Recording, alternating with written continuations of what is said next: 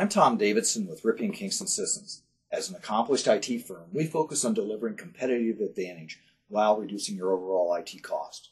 Two of our more popular offerings are our Google Apps and Virtual CIO. I invite you to visit our website or call for a free consultation. Hey, it's Brian Thompson, the 55 KRC Morning Show. Hope you're having a very nice Tuesday.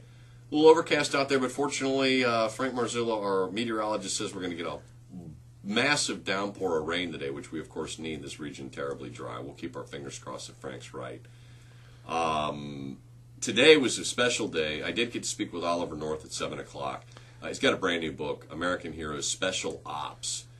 And he had to do a very delicate walk to explain the stories Oliver North did. He had to concede to some demands by the government to keep certain information quiet and the like, because we don't want to put these unbelievably brave soldiers in harm's way. But if you want a book that's going to blow you away, tales of heroism, bravery, like you've never read before, and really what represents the cutting edge of military on a going forward basis, Special Ops, you can get a copy through my blog page. And in fact, you'll get a signed copy. Oliver North himself will sign your copy of the book. It's just one link on my blog page right there, 55krc.com. While you're over there, participate in the poll, the poll of the day for one.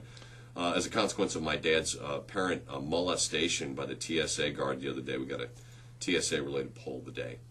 And also the photo caption contest Tuesday, another great reason to stop by. If you can properly caption Ben Bernanke, who looks like he's praying, send it off to my producer, Joe Strecker. He'll put your name in the hopper with all the others, and he himself will decide, and we'll put the winner up tomorrow. Got a great show tomorrow. Provided he shows up, Sherrod Brown has offered to be on the program. Sherrod and I clearly don't see eye to eye. He's extremely liberal, I think cut from the most liberal chunk of the cloth.